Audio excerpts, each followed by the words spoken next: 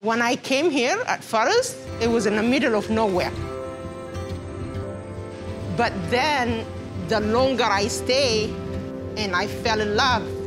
Now, you chase me out, I would not want to go nowhere else. I just love it. California burger. I have a California burger order whenever you have time. Okay. Making our famous red beets. It's roasted with garlic. When I close it up a little bit. We are doing a Mexican and Ethiopian combination, which is, very cool to do that.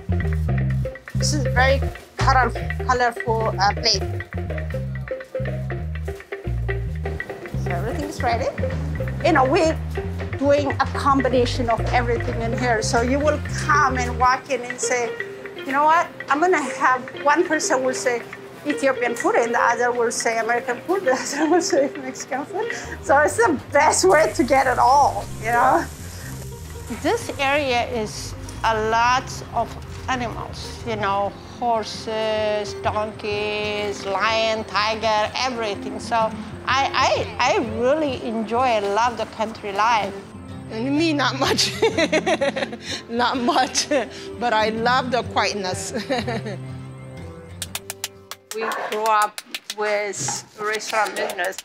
We grew up with food. We grew up with flavor. So we are following Mama's recipe in all our Ethiopian food. Me and my sister came up with the menu 20-something years ago. It's very unique, which we get a lot that from our customers, a lot of compliment. How did you end up in a valley having Ethiopian, Mexican, and American? Plus, we serve breakfast all day. They said, how they say, it takes a village to raise kids. That's what a restaurant is. The smaller it is, the harder it gets. When we first started, it was hard. It's almost not being accepted. But we start getting, people start taking us serious, and they start thinking that we're not going anywhere and they're doing a good job, so might as well just love them. Only God knows what's gonna happen.